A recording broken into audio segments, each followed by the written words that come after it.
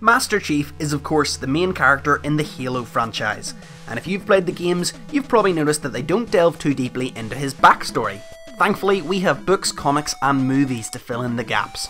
As a young boy, John was abducted by Dr. Halsey and the UNSC. UNSC stands for United Nations Space Command. They are the military, exploratory and scientific agency of the unified Earth government.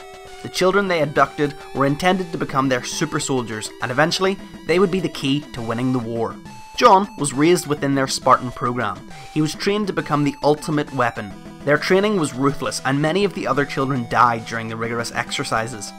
The remaining students had to then undergo major experimental augmentations, where their bodies were strengthened and made more durable. The process is extremely painful, and again, many didn't make it through.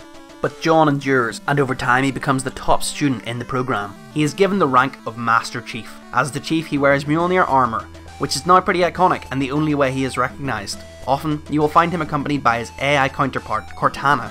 Over the years, Master Chief became one of the most important UNSC heroes during the Human Covenant War. Basically, he's a major badass, and if you don't believe me, play the games, they're great. If you're a fan of the Chief, then please like this video and subscribe for more geeky good stuff just like this.